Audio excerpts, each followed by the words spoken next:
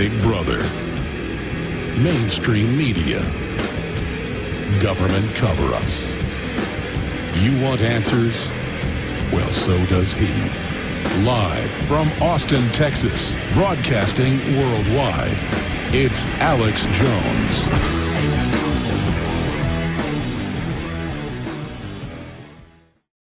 Now, joining us from Syria is Doctor of History. He's an economist, and he's also very brave. He's a best-selling author. He wrote the unauthorized biography of George H.W. Bush, Bush 41. He wrote the unauthorized biography on Barack Hussein Obama. And I read that thing 3.5 years ago and thought, this is unbelievable. Now it's all come out. And so he's nonpartisan. He's covering the issues. And he's in Damascus. He's in Syria. He's over there right now. And again, I'm not saying Assad is some cupcake. It is a dictatorial system with a bath party. But they're going to remove the government and put Al-Qaeda in place and turn it into a new jihadi base. The West is on record funding the uprisings of the last 6 months and then calling them peaceful, democratic. Blowing up police stations and stuff. Same thing in Libya. Now Al-Qaeda flies the flag. Webster was there while it was being bombed for weeks, while reporters were being shot. I mean, he was under bombardment. He's now there in Syria giving us a report on how this ties in to the larger strategic operation to overthrow old allies like Mubarak, overthrow others. But then Saudi Arabia is criticizing Syria for shooting back at armed globalist-funded gangs, but Saudi Arabia is shooting peaceful people. That's hailed as liberal and loving. But when Syria does something even less, which I'm not defending, that then it's just unbelievably horrible, and the rest of the Arab League condemning them. I mean, they're moving into a World War III constellation. Webster, you're there. Tell us what's happening, the latest, and why this is going on. Webster Griffin Tarpley of Tarpley.net. Thank you, Alex. I just spent the day in the city of Homs, H-O-M-S, and if you watch any of this coverage that the U.S. and European media are putting out, they're telling everybody that Homs is the great center of this rebellion, the democracy revolt that's supposedly going on in Syria. And I've just been walking all over this place, and I can tell you that this is a complete big lie. It is one big lie. And, of course, it's important for people to know this because the people in NATO, right, be it Obama, Sarkozy, Cameron of Britain, they're really willing to go towards some kind of a general war, at least in the Middle East, in the name of this destabilization of Syria. So let me just set the stage. Starting from Damascus this morning, we drove north on a four-lane highway, and one of the first things you notice when you come to Syria is that very different from Libya, that there are no checkpoints. I mean, you come into the international airport, right, Damascus International Airport. It's functioning normally. There's no special security. It looks pretty much like a normal airport. You drive into the city, first thing you see, no checkpoints. But we now have, but we're told this is a great tyranny. We now have internal checkpoints where TSA now grabs your wife's breast and your genitals on the highway. So is that why we've got to invade? Because pedophiles don't get to grope Syrian children? Well, let me just try to continue. The idea then is the other thing you notice is that there are no checkpoints. I mean, I guess we went by two. One is at the entrance to the city of Homs. There's a very low-key kind of checkpoint looking at cars, but nothing much. And then if you want to go visit the governor of this province, which we did, we went and visited the governor. And I want you to know this was the first delegation of foreign journalists that was allowed to go to the city of Homs. And there were some people from other newspapers, in particular some Catholic journalists from Europe, from Belgium, and from France were there.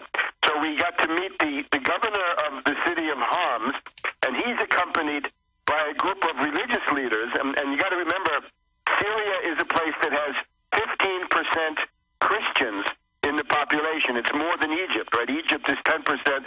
Here it's 15%, so it's more. So you have your Greek Orthodox Metropolitan, you have a Greek Catholic. Those are Catholics that are more or less connected to Rome with the Pope, and also Syrian Catholic, the Patriarchate of Antioch.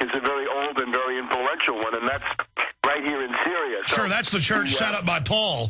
So continuing. Yeah, look, that's not that you mentioned it. I stayed overnight very close to the place where St. Paul was converted on the Damascus Road, and this is a place you can go and visit. So the governor tells us there is a huge plot, a huge conspiracy against Syria, and the religious leaders basically say the same thing. So now we wanted to go and see, with the help of some of the people from these the patriarchs of these Christian churches of the East, go and see the neighborhood which is supposed to be the great center of this rebellion that the BBC talks about all the time. It's a neighborhood called Zara, Zahra. Zara is the place. This is it's an area. It's a couple of square miles. Homs is a city of about 1 million. That makes it smaller than Damascus. Damascus has about 6 million. So we go to the neighborhood of Zara, and they tell us there's a demonstration going on. You're here right at the proper time. So we go to see this demonstration, expecting to see people attacking Assad and attacking the government, right? Because that's what the international media have told you is actually going on. This is a demonstration which is pro-Assad. It's true that they don't like the governor, the guy that we had just met, for various local reasons. And the principal complaint they have is there's not enough heating oil for the people to heat their homes now that the winter is coming, because it's getting rather chilly. And of course, the sanctions are helping. The sanctions, exactly. That's the reason why. It's not really the governor's fault. It's because of these sanctions. So then after talking to these people for a while, we go to the local hospital. Now, this should be the place where everything is made clear, because you're talking about the Zara Neighborhood Hospital in Homs, in the great center of this revolution. And a lot of people, like a spontaneous demonstration forms when this busload of Western correspondents parks in front of the hospital of Zara. And people tell us this. They say, today we had 7 wounded, 5 killed. So we ask, who did it? And they say, snipers. Well, who are they? Well, we don't know. Many theories. I'll tell you about that. And they have some facts. But today in this one neighborhood, 7 wounded, 5 dead. But it's not like this is going on everywhere. This is supposedly the center, along with maybe 1 or 2 other places in the entire country. And by the way, you have made a beeline right to where the snipers are. We should point out Tarpley's very brave. But I mean, Webster, to be clear here, because I just do the research. I just go off the facts. And it's just like Al-Qaeda being put in to the east of Libya and now taking over and flying the Al-Qaeda flag and saying they're going to put in Al-Qaeda law and all this stuff. And thousands of shoulder-fired surface-to-air missiles are gone. And our media just says, oh, ignore that. But I've gone and looked up even what Voice of America admits. It is armed groups that pop up sometimes in clear Western CIA uprisings, shoot people, and our media calls them democracy activists. So clearly, this is not an excuse to attack Syria. But now they've gotten the Arab League to come in a miscreant fashion and start, calling for sanctions, further sanctions. So I guess they're all afraid. But as long as they back all this, I guess they won't be the person next who's taken down. But what the people say is this. In other words, I spent the last couple of hours in the middle of a crowd of a couple of hundred people who wanted to be heard. And anybody who could speak a little French or a little English would come to the fore, and they wanted to be heard because there were some television cameras and people were asking questions. So this was their chance to be heard. Again, it's the first group of foreign journalists to come into the city of Homs. Anybody who claims that they had been here, but be it Al Jazeera, they never were here. The BBC was never here. So today we were there. So then we were trying to ask them, who is doing this? Who are these snipers? Well, the first thing you see is that it's a series of random killings. It's blind terrorism. It's agent provocateur. And they say, look, the thing that we're afraid of is when we go out, we're afraid of snipers shooting at us from the rooftop. Stay there, Webster. It's the classic thing where it's just a projection. These hired terror groups just create violence to point at it, and say, see, there's a conflict. So it's full spectrum dominance where they create just a conflict and then project onto it whatever they want. Webster Tarpley from Damascus, Syria. We'll be right back. Stay with us. Webster Griffin Tarpley is in Syria. He's in the area where they say the uprisings keep originating from. He's right there where these snipers are shooting people every day. No one knows which side they're on. It's all fluid. Webster is an expert on false flag provocateur. Continuing, and because I know you're there, you can tell people what's really happening, but separately, Webster, then let's look at the larger geopolitical of why this is happening now and what the end game is. Please continue. Let me just tell you what these people say, because I think this is what's really unique about this. That you talk to these people, right? And I've talked to all kinds of people, right? An English teacher, a couple of doctors in this hospital, a couple of nurses, French, English, whatever it is. And here's what you ask them, who is doing this? And again, it's random killings. So first of all, they say there's no pattern to what they do. They kill Christians, they kill Muslims. Among the Muslims, they kill Sunnis, they kill Alawites, they kill others. They kill people who don't have any particular religious identity. They kill members of the army. 5 terrorists today got together and killed 1 soldier in this Zara neighborhood. So you keep pressing them and you say, all right, who's doing it? Who's doing it? And they say, here's where they think it comes from. The governor says that most of the killers that he sees are actually Syrians. But when you talk to the people, they say, yeah, it's true, there are Syrians who are doing the shooting, but behind them there's more. And then you say, well, who are they? And they say, Saudi Arabia is providing the money. Turkey is providing a lot of the help. Turkey is not that far from here.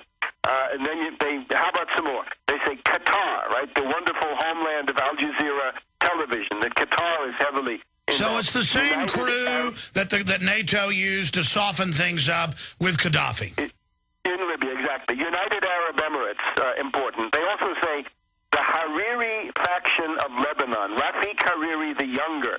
And they say, watch out for Hariri. His mother is from Saudi Arabia. This is a bad apple. Rafiq Hariri is also a part of it. And, of course, Lebanon is also very, very, very close. And then some of them, if you keep prodding, they'll say, yeah, and the CIA, of course, and Mossad, and others, right? NATO, other forces in Europe. So they'll also tell you these people are they're the Muslim Brotherhood. They're people who may have been in Al-Qaeda, or they're Salafists. Salafists is just another brand of this extreme religious fundamentalism. Some of them just say those are fundamentalists and anathematizers. In other words, they're religious sectarians who say that everybody's bad except them. The governor talked a lot about mafia, organized crime, and you got the idea drug pushers. So it looks to me like this has been thrown together. But the finding that I would have to make at this point, after having really heard a lot of very important first-person testimony, this problem is in the hundreds. It's not more than several hundred of these killers, with a certain amount of backup. Now, how much that is hard to say. I asked some very intelligent people in this hospital today, what should the Syrian government do? And they say simple: send more army troops. They say, we want soldiers on the roofs of the houses, on the top floors of apartment houses. We'd like to have some tanks in the streets, but above all, we'd like to have some soldiers on the roof. Because if the soldiers get up on the roof, then the snipers can't go there, and they can't do it. I was talking to a young woman doctor who was about to walk home, and as she walks home, she's got to worry about getting shot. Like, you're just getting shot. I was shown a picture of a 3 or 4-year-old girl who was shot dead in an automobile with her mother and some other little girls. Now, there is one exception to this sniper rule, which is that kidnappings do go on, and there are significant kidnappings going on. The kidnapping is often a prelude to a murder. I visited with this group a bereaved family, and their son had been killed. Their son was a taxi driver. These were Alawites. They belonged to the same ethno-religious group as the Assad family, but these were people. Right? The guy was a taxi driver. So he was kidnapped by these, as they said, fundamentalists. People with beards is often what you hear too. He was kidnapped and then he was murdered. In other cases, bodies have been dismembered into dozens of parts. There are also stories that I won't go into maybe now, but about the mutilation of women victims. Yeah, but let me just stop you. We'll get into that when we come back. And you're joining us from Syria. Dr. Webster Tarpley joins us.